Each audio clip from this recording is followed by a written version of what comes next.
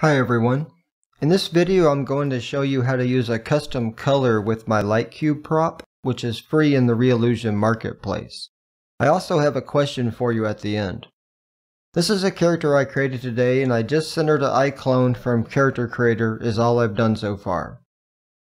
First, we need to set up our scene, so I'm going to delete all the lights that come with the new IClone project. Next, on the Visual tab, uncheck Image-Based Lighting, so we end up with only a silhouette. Now we need to add a light cube to our scene, so click on the Data Juggler folder under Props, and then double click on Light Cube.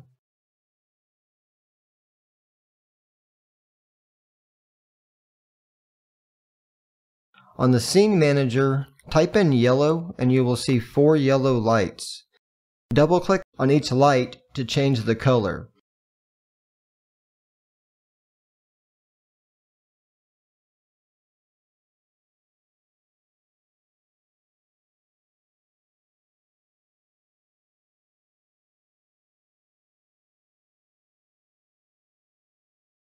That's all you need to do to use a custom color. The light pipes controller will still work since the script is looking for the name of the light, not the color. Now for my question.